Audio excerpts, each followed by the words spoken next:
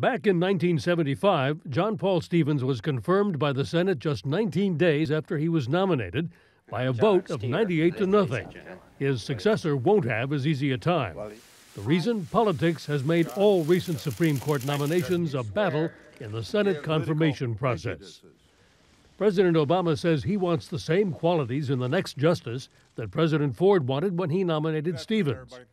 An independent mind, a record of excellence and integrity, a fierce dedication to the rule of law, and a keen understanding of how the law affects the daily lives of the American people.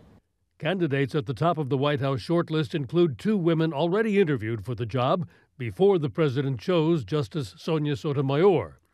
Elena Kagan, now Solicitor General, is 49, likely to be around a long time if chosen.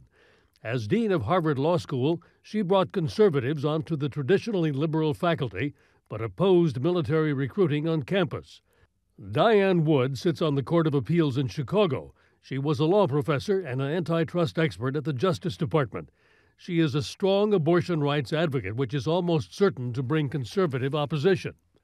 Another name near the top of the White House list, Merrick Garland, an appellate judge in Washington, D.C. Garland is regarded as moderate and intellectually brilliant and is said to have little in his writings which could stir controversy. No matter who's chosen, history gives no absolute ideological guarantees.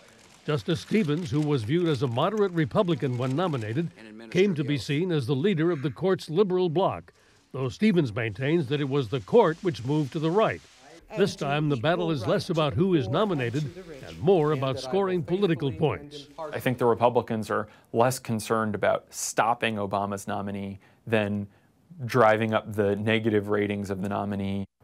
The president's nominee is likely to be confirmed, but not without a fight. After all, there's an election in November. So what does he do? Does he play it safe at a time when he had planned and hoped to be talking about the economy and jobs?